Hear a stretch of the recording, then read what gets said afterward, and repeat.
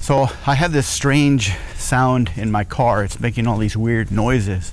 And so I take it down to the garage near my house, and I'm watching the guy look at it. He hears the noise too. It's not one of those hallucinations where you take your car in and then it doesn't do what it's doing when you're not away from the garage. And he looks at it and he's like, yeah, I don't know what it is. And so he's looking through the engine, he's tearing it apart, and he finds this metal thing inside that's a different color than the rest of the engine. It's like this round, little perfectly round sphere of really shiny silver metal colored object.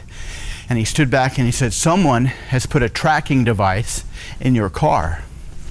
And my friend he woke up one morning because he heard a strange noise outside of his house. They're doing some construction. He just moved into a brand new neighborhood, and they were laying down the asphalt early in the morning because it gets really hot in the afternoon, so they wanted to do it early.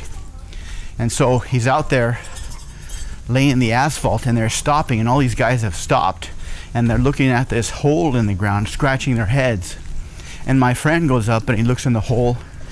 And so I go home and I'm sitting there watching TV, and no matter what channel I turn, there's this old woman just staring at me, like a live video stream of some old woman somewhere, every single channel just staring at me, waiting for me to speak.